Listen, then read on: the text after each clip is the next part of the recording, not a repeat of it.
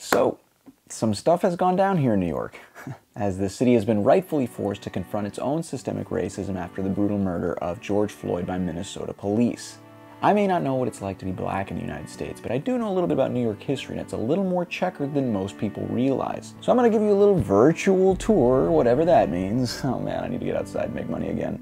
And I'm going to show you how racism has shaped even New York City, a place famous for its diversity, its openness, and its M&M store. And every American city has a similar, if not darker, past. Now keep in mind, I do this tour for middle schoolers, so if your inclination is to lash out or attack me personally, you are less mature than a 13-year-old.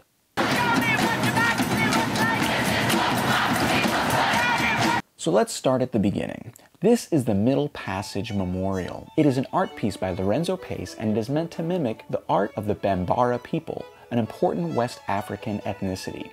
It evokes a ship as a reminder of the Middle Passage, which is the leg of the triangular trade that brought slaves from Africa over to the New World. This is Wall Street, and it is named that because it was the location of a wall that was built there in 1653 to protect the Dutch colony of New Amsterdam. Ah, that fact is totes presh, as the kids say. You know what fact is not totes presh? It was built by slaves. The British took over New Amsterdam in 1664 and renamed it New York, and the situation for slaves became even worse than under the Dutch. At one point, the only other city in the colonies with a higher proportion of slaves was Charleston. Yeah, that Charleston. In 1711, here at Wall Street and Water Street, the first slave market in New York was opened, and it was the second biggest anywhere at the time. It was built so there could be a constant buying and selling, and no slave would get too comfortable in one place for too long. African people were unloaded from boats at Pier 17 and taken straight to the market. Pier 17 is today's South Street Seaport, a collection of restaurants and shops with no reference to any tragedy, unless you count Sarah Jessica Parker's overpriced shoe store. By 1741, the city's population had swelled to almost 10,000 people, and almost 2,000 of those people were slaves. 1 in 5 households had at least one slave, and they accounted for 1/3 of the workforce. White people were nervous about the amount of slaves in New York City, so they were very oppressed. In fact, they couldn't congregate in groups bigger than 3. That's what happens when you oppress people. You fear them, and then you police them harder under the guise of security. Sound familiar? So in 1741, when 10 fires sprouted up around the city, 200 slaves were rounded up, and 80 confessed under duress. 13 were burned at the stake, 17 were hanged, and 70 were sent to the Caribbean. And I'm not talking about Margaritaville, because slavery in the Caribbean was pretty much a death sentence. This is France's Tavern at the corner of Pearl and Broad Street. It first opened in 1762 and served many roles in New York during the American Revolution. During the war, the population of slaves in the city ballooned because the British had captured New York and had promised blacks freedom in return for fighting on their side. And why shouldn't they? They were brought here by force and they were treated as property. Here's a fact. 2 of George Washington's own slaves escaped to New York to fight with the British. That's something you won't find on a Snapple cap. When the British lost the conflict, they negotiated the freedom of about 3,000 slaves at France's Tavern and eventually evacuated a lot of those slaves to Nova Scotia. It was so bad for black people in the United States that they fled New York for Nova Scotia. So the U.S. gained its independence. You know who didn't? Slaves. The Declaration of Independence and the U.S. Constitution, which purported that all men are created equal, were both written by slave owners and excluded black people. And women, but that's a whole different video. The foundation of American independence and democracy was built on hypocrisy and racism. Well, maybe Americans would treat slaves a little better than the British, since they thought they were oppressed under the British. No. This is the National Burial Ground Monument on Duane Street in Lower Manhattan. In 1991, construction began on 290 Broadway, and when they were excavating, they found a 6-acre burial ground containing around 15,000 intact skeletal remains. What they had found was a slave burial ground. Slaves back then were buried outside of the city limits because no one wanted to be around them, and as the city expanded, they built right over it and forgot about it. Slavery wasn't abolished in New York until 1827, which is pretty late for a northern state. But even though they were free, they were still considered the lowest of the low. and many of them were forced to live in the worst parts of the city, including the Five Points, which is today's Chinatown. It was a heavily Irish neighborhood that was immortalized in the movie Gangs of New York, a movie that, like slavery in New York, went on way too long. And while the Irish were persecuted, they could still access jobs that black people could not. Even though slavery was abolished in New York in 1827, the city was still the dominant port for trafficking in slaves and was torn on the issue of slavery when the Civil War began in 1861 between the North and the South. In fact, the deadliest riots in the history of the United States happened in July 1863 in response to the draft instituted by President Lincoln. Fueled by their resentment towards blacks, an angry white mob, mostly Irish, killed around 100 people, mostly black, and burned down over 100 buildings, including a colored orphans asylum. What the fuck? Now, this is an important fact. When slavery ended in the United States in 1863, the system of oppression did not. It was merely transformed. First came federally supervised Reconstruction in the southern states, which made some progress. But when the military stopped intervening on behalf of the newly free in 1877, southern state governments slowly started what they called redemption.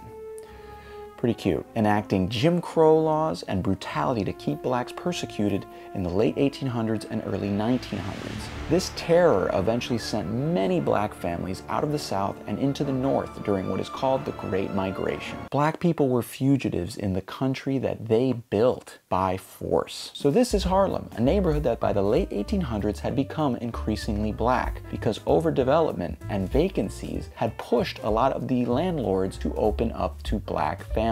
Because it was the destination for many on the Great Migration, the 1920s saw a period known as the Harlem Renaissance, when its art and culture thrived, creating talents like Langston Hughes and Zora Neale Hurston. Well, the Great Depression hit the country in the 1930s and everybody in New York suffered, especially black people. They were treated differently even in the government programs that were meant to help the country bounce back. This is the Harlem River Houses, and it was built as public housing by the federal government in 1936.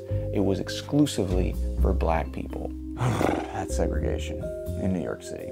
Also, as part of federal housing loan guarantees to help stimulate the economy with mortgages and homeownership, the government introduced redlining, which could have its own video. This really happened. Basically, this insidious process classified neighborhoods based on desirability for purposes of guiding banks in giving out loans that the government would guarantee. And one of the principal deal breakers for a loan was how many blacks a neighborhood had. That basically meant that banks wouldn't give loans for businesses or homes in black neighborhoods or to black people. And it meant that the new suburbs for America's burgeoning middle class literally and many times explicitly did not allow blacks. Not only did this dictate the racial makeup and resource allocation of neighborhoods for decades to come, but it severely hindered black people's ability to accrue wealth for generations. The FHA put an official end to redlining in 1968, but it was rarely enforced, and banks and loan companies continued to use the same or similar maps as before. Today, neighborhoods like Bushwick,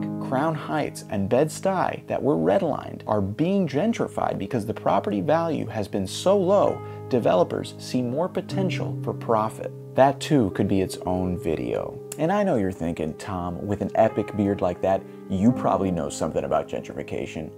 Well, first of all, to that I say, sick burn. Okay. Second of all, most of the policy dealing with gentrification happens at a local level, so familiarize yourself with your councilperson and city government, because those are the laws that affect you the most day to day. And on a personal level, shop local, become part of your community, and take your earbuds out and actually talk to people, because diversity is worth fighting for. And it doesn't matter when you moved where, there was someone there before you, you're not Magellan, and you didn't discover shit. New York has been subject to many federal education, welfare, and incarceration policies like the war on drugs, which have further stigmatized black people and created division. But the city has also enacted its own bad policies.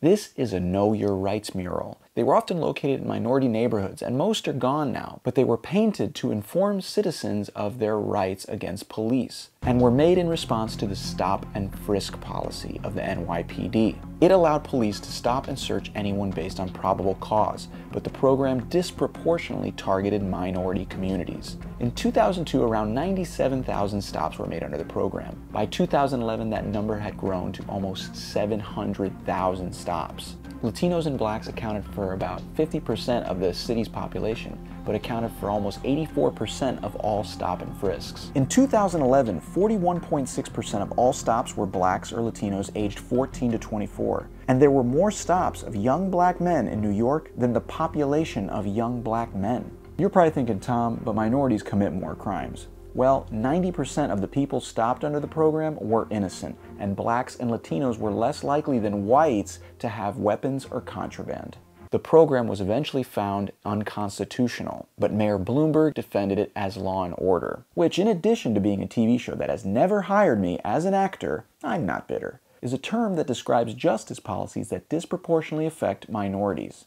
Think about it. When's the last time you heard someone invoke law and order against school shootings or violence against women? In an attempt to recap and make understatement of the year, New York City history has been bad for black people. But as the last week or two have shown us, people are slowly realizing that we are all responsible for this. And there's opportunity to improve our city by educating ourselves, speaking out, and taking action. While New York and the United States were flawed in their foundings, the genius in our Constitution exists in its ability to change, which is also the beauty of being human. It is up to each one of us, because the American way of life has to represent more to the rest of the world than just TGI Fridays. And it is our diversity that makes us strong and interesting, so we must listen, learn, and do better. Well, that's the end of the video. I hope you enjoyed it. Please subscribe and follow me on Instagram. Not in real life. Okay, anyways, this video is not about white versus black or Democrat versus Republican. It is about everyone versus racism. And to quote the Ellis Island immigrant, Irving Berlin, in his famous song, God Bless America. It's a little pink, I messed it up in the wash.